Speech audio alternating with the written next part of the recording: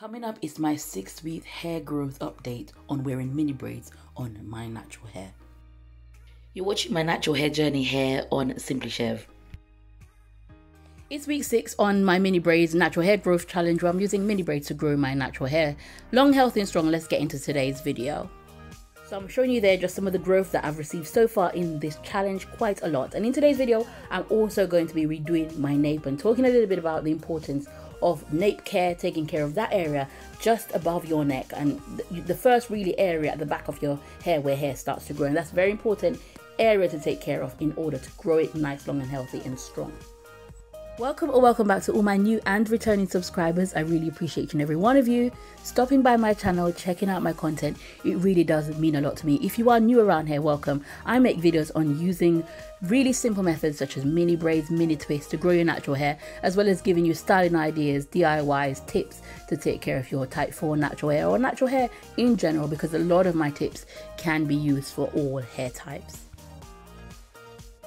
So it's already 6 weeks in, or the 6th week of my challenge so far, and in today's video I really want to talk about the nape. You've seen in one of my previous videos that I redid the edges of my hair. That's at the front portion, but also there is that area at the back where we do get a lot more buildup and a lot of problems can occur if we don't take care of that area. That is our nape.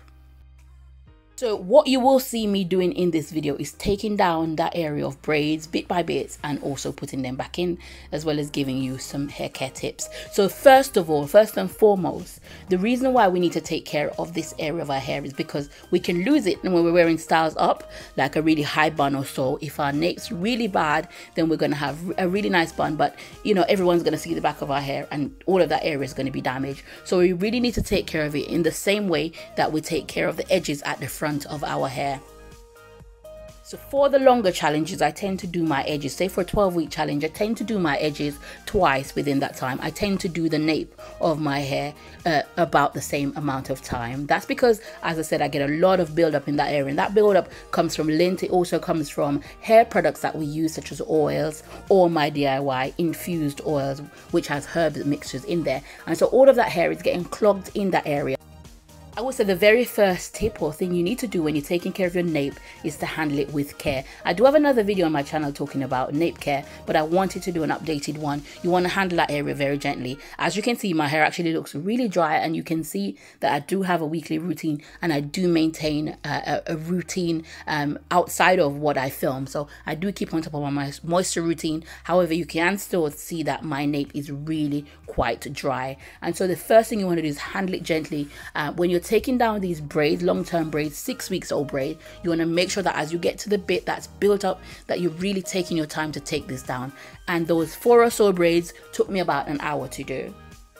What is really good though is the amount of buildup actually shows you just the amount of growth that you've got, and you can see there that I've got about 1 inch or more there from where the buildup of that starts. And so I'm taking that down bit by bit, feeling my way through for any larger bundles of buildup that I can see, and taking that off gently. Now if I left that on for 12 weeks, that would spell a lot of problems, and also that is a way that your hair would start to lock. That lint up of build, etc., will start to lock. So you want to make sure you take these down.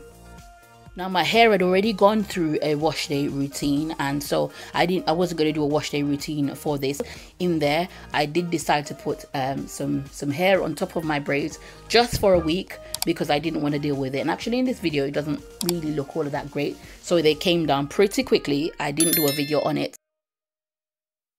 The next hair care tips for dealing with your nape is to make sure that the styles that you're putting in your hair are not too tight for that area, because once again, when you're doing high styles, it can be damaged, and it can be permanently damaged, so that you'll never be able to wear those sort of styles again. A lot of people that process their hair through relaxing found they had a lot of problems with their nape, where the new growth was coming in, etc. But it's still the same on a natural hair journey, that we take care particularly of that part of our hair. And you can see there I've managed to do 1 braid, and it's looking quite neat. I'm showing you the rest of it and really all the buildup that I've gotten there in the last 6 weeks. It was definitely time to take it down, and if you are on week 6 of the challenge, I encourage you to really assess your nape and see how those braids in the back are doing. It is a good time to actually assess all of your hair and make sure that none of it is locking by taking down 1 braid. It is a good point to point out that I have done a longer mini braids challenge before, so check out my older mini braids playlist, and that was a 22-week challenge, so you can see week by week, even if you're ahead, just what I was doing. But this challenge is on week 6, but you're welcome to check out any one of my other challenges, including my mini twist for growth challenge. I've created a playlist called specifically how to grow your natural hair in 2023, and that is for beginners. If you've never grown your natural hair before, I'm hoping to add videos to that. There's already a lot of videos, and there is how to grow your natural hair in 2022, so check those two out. If you're new on your natural hair journey, you just don't know where to start, those are very good resources for helping you to grow your natural hair. You've also seen a slight name change to my channel. I am going to be talking about personal development a lot, even over some of this hair. So even as you see me doing my hair or taking down my braids, I will be giving you personal development tips, because I am in that season of my life where I'm really seeking to grow spiritually, physically, mentally, emotionally, as a mother, as a wife. And so I'll be giving out some of those tips, not necessarily speaking to the camera, but even as I'm doing my hair. Length check there for you to see where my hair is going, and I'm really quite happy with that length. My hair is growing along nicely.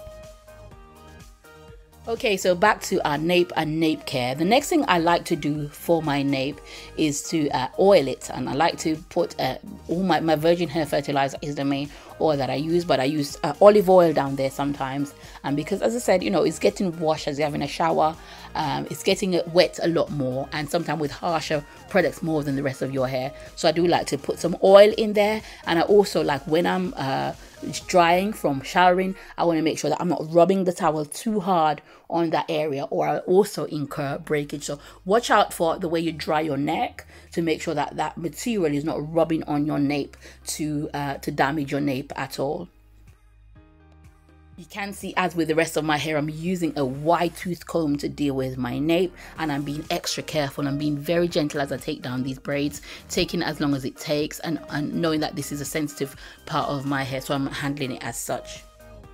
So reflections then on week 6 of the mini braids hair growth challenge. How is everyone getting on? I'd love to know in the comment section below. Do comment down below. I'm loving the questions that I'm receiving. I have addressed, someone was saying that, you know, what week we are on the challenge. It might seem that these videos are slightly ahead of yours, but it's so that they're out in time for you to be able to be in that week. So hopefully that makes sense. But I really do want to know how everyone's getting on the challenge. I'm certainly receiving a lot of growth, as you can see, and doing a lot of things with my hair, but I would really love to know how you're getting on. Personally, I'm sticking to my routine. I'm washing my hair, sealing it, putting virgin hair fertilizer on my scalp, and leaving it for a whole week. And I'm getting a lot of growth. So I'm really loving the challenge. I'm really now in cruise mode in week 6 and just waiting for all of that growth to come in. All the hard work is already done. Now we're just on maintenance. If you have any other tips on dealing with your nape, growing your nape, as I said, there is another video, and I will be doing an updated just general hair care tips video for dealing with your nape, so look out for that. Do pop them down below though, because you might have other tips for growing out your nape or for looking after your nape that I have not mentioned in this video.